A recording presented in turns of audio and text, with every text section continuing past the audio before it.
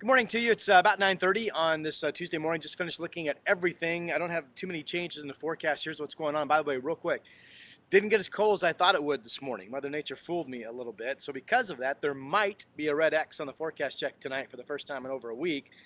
So tell your friends to check in, and if there is that X, the box will appear. You can enter your email and be in a drawing for $50 to be a cash winner. That drawing takes place on Saturday. All right, for the rest of today. Not sure if we get some sun or not. If you look at the visible satellite picture, this is mostly just valley fog right now. So we might get a peak of the sun, but clouds will be increasing this afternoon as the jet stream starts to come in.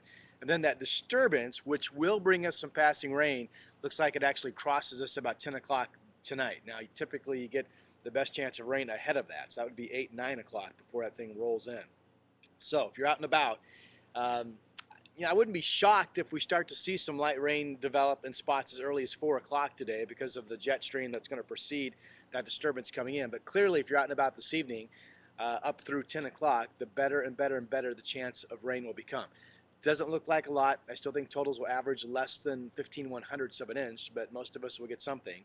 Maybe a lingering shower in the morning. I don't think so, but I'm going to leave that in the forecast. And then tomorrow during the day clears out. It could be flat out sunny before Wednesday finishes. So how about that? All right, have a great rest of the day, and I will talk to you soon.